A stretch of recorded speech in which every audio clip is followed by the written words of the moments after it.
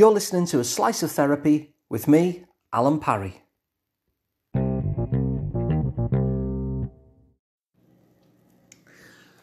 So one of the things that I'm most interested in my work as a therapist is recovery from trauma. And when I say trauma, there's two ways that you can kind of describe trauma, and they're kind of different. So one is an event-based trauma. So a really common example of that might be that, I don't know, there was an accident of some sort, and ever since you just can't get it out of your mind. So it's that kind of event-based trauma. And that interests me too.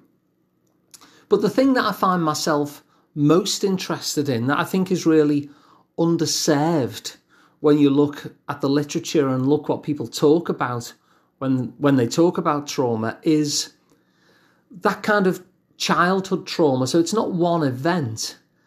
It's the kind of trauma that it's a repeated kind of normality, in quotation marks. It's a sense of the trauma that never stops and is simply just part of your living environment. And that's sometimes referred to as childhood trauma, sometimes referred to as developmental trauma, sometimes referred to as complex trauma, because you can't pin it to a single event. It's something that has happened repeatedly. And so I'm interested in both kinds, but I notice that it's that complex trauma, that repetitive trauma, that normality of trauma that kind of impacts my work the most, and that I'm most interested in terms of my work as a therapist.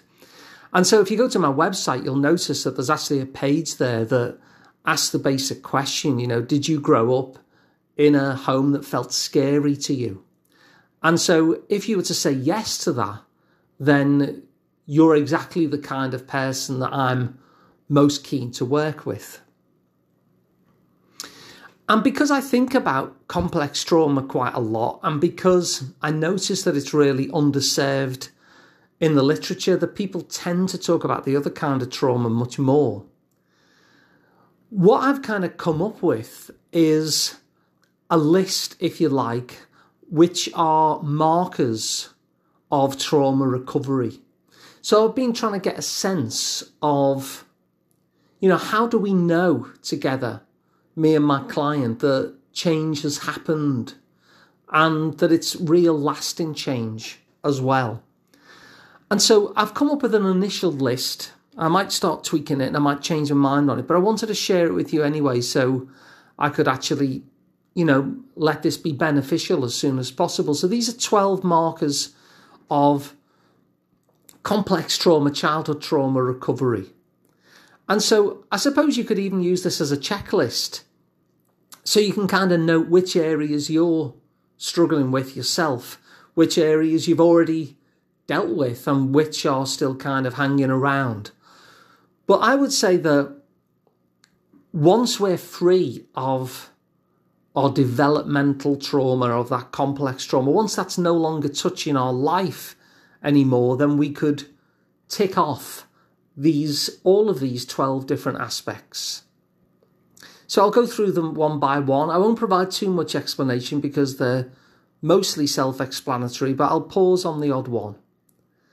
So number one is I can face the trauma and be okay. Because this is a common belief that we can't actually look at it. If we face the trauma, it'll just overwhelm us. And so that actually stops us getting help sometimes. And so that'd be the first one. I can face the trauma and be okay. Number two is I can feel and share my emotions and be okay. Emotions can be really hard to sit with sometimes. And so that ability to feel our emotions, to be able to actually name the emotions. And there are certain emotions that I've spoken about before on the podcast that maybe we feel disallowed from having, not permitted from having. Maybe it wasn't safe, for instance, to show a healthy anger, or whatever it happens to be. Maybe you were ridiculed for appearing sad. Maybe somebody would say that you were dramatic. So these are all things which give us the inclination that maybe we should suppress these emotions. And so one of those markers of change is that we can feel and name and share our emotions and be okay. Number 3 is I can defend myself. My body will move when I need it to. Now, you see, one of the things that happens in trauma, of all kinds actually, of both of the kinds that I've mentioned, is that it's very, very common for our body to go into a freeze response. So we can go into fight or flight, but if it's a really overwhelming situation, our bodies can simply go into a freeze place.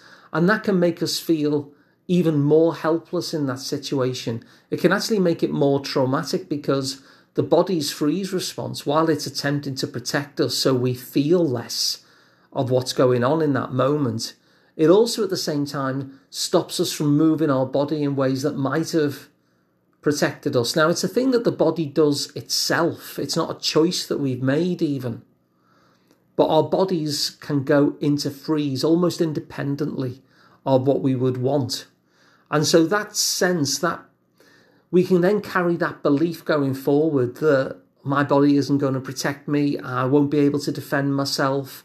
And so that's a marker of change as well. I can defend myself. My body will move when I need it to. When I have an impulse to move, I'm going to be able to move. Number 4 is I matter and my needs deserve to be met. Number 5, I'm safe and protected. Safety is my default state. Number 6 is I trust myself and I trust my intuition.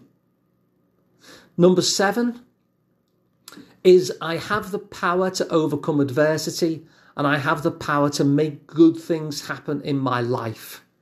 A little bit wordy, this one. I'm struggling with the wording on that one. But it's really that we don't have that learned helplessness anymore. We don't see the futility. We actually believe in our ability to make the things happen that we would like to happen. There's a word for that which is called efficacy, but it's one of those kind of obscure words that not a lot of people know. So I'm trying not to say that one. But it basically means that we're not helpless anymore. If adversity comes, we have the confidence and belief in our own power to be able to solve the problem. And when we want something in our life, we have a trust in ourselves that we'll be able to do the things necessary to make those good things happen. So that's what I mean by number 7. I'll sort the wording out on that a little bit later and make it a little bit more economical, I suppose, and say it a bit more clearly. But hopefully you know what I mean by that now I've explained it. Number 8 is I am not to blame. It's very common that we take responsibility for the awful thing that might have happened and think that maybe it was somehow down to us. And so a marker for change is that we really feel and know that it wasn't us that was to blame. Number 9 is saving others is not my job. In situations that are not safe, we can often take responsibility for those around us.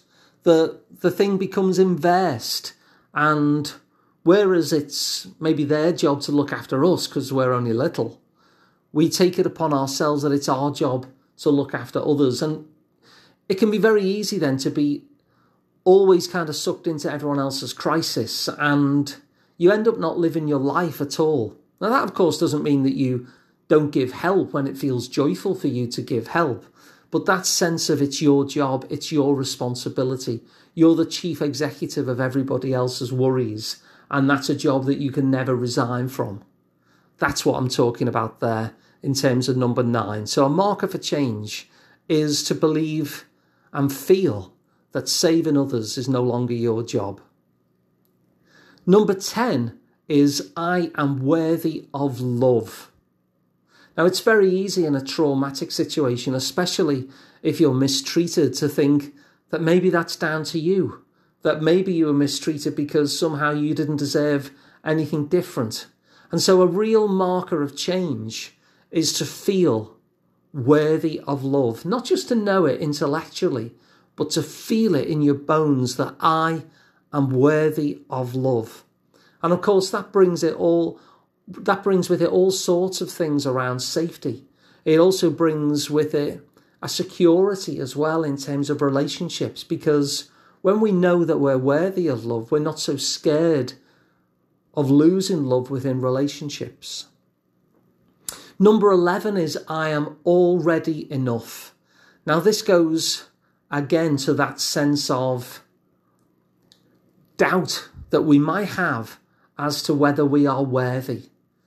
That sense that we're only worthy if we do certain things, if we achieve certain high standards.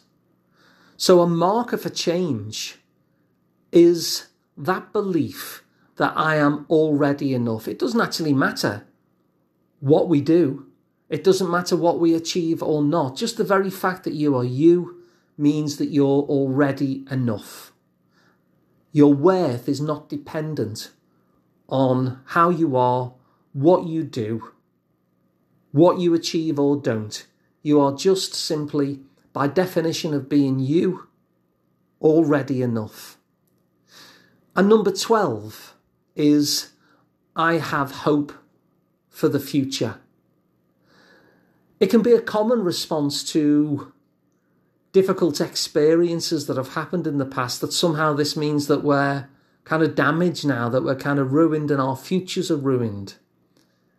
And so that belief in terms of having hope for the future is a key marker for change as well.